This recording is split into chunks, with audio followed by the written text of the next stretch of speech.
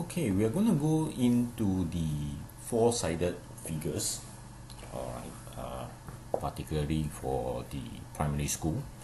And there's a few four-sided figures, but for this short session, we will look at only one of it, which is the parallelogram. Alright. Now, to understand this four-sided figure, we must first understand this word, parallel. Okay, so what actually does it actually mean? So, in the event, if you have two lines are said to be parallel, okay, then the distance between them is the same all along their length. Okay, so they are the same distance, and if you keep on extending these two lines, they will never ever meet. Okay, they will never meet. Okay, and the parallelogram actually have two opposite side that is parallel, right, and is equal in length.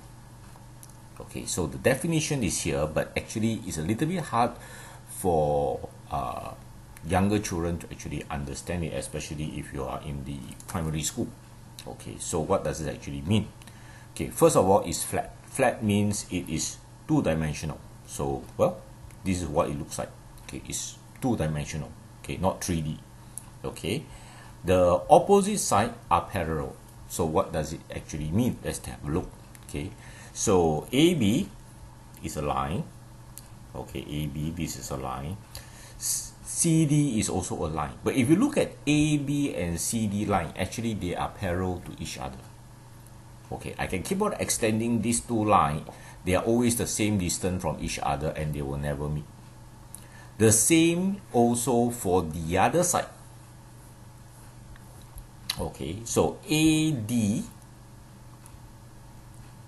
alright, AD and BC is parallel to each other, or is parallel to each other.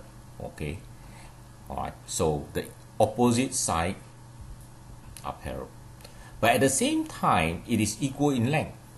So the length of AB is the same as the length of CD,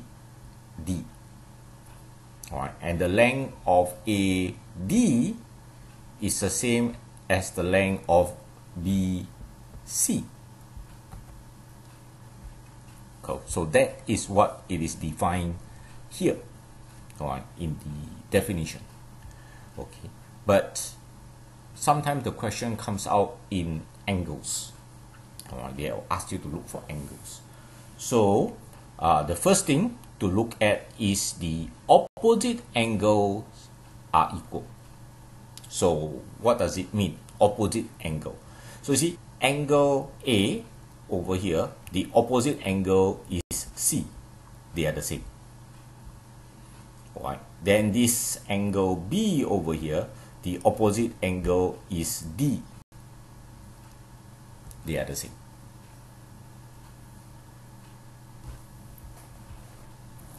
Okay, but parallelogram also have a special relationship. Each pair of angle between two parallel sides, right, will add up to 180 degrees. Okay, so in class, actually, you will take a piece of paper, you will cut it out, and then you will see. Okay, but of course, I can't do this here, or I'm not going to do this here. Basically, I will just explain it using the same diagram that we have previously. Okay, so what it actually means is this angle A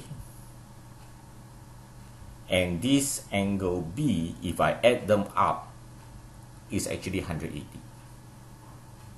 Okay, and it's quite easy to understand because if I extend the AB line, this part actually becomes the B. And the same also on the top. So the angle C, okay, and the angle D, if I add them up, is 180 degrees.